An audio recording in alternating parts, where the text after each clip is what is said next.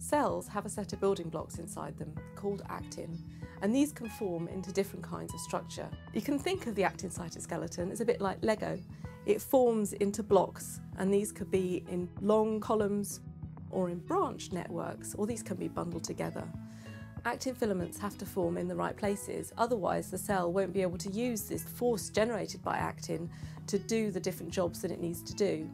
To study how actin filaments form, we make artificial membranes and then add on cell extracts. These are made from frog eggs because the frog egg contains all the ingredients needed to make the whole organism. Using these extracts, we can assemble actin filaments outside the cell and test how it happens under different types of conditions. We use very powerful microscopes in our work to watch how the actin building blocks assemble.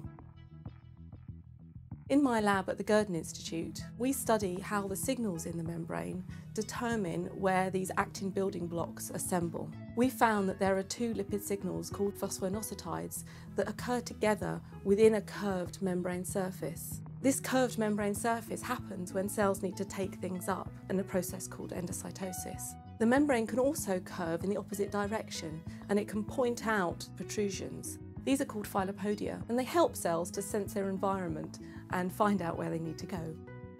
There are diseases where this process goes wrong, and people can end up with immunodeficiencies or problems with their kidneys, or where the brain doesn't wire up properly, like in autism.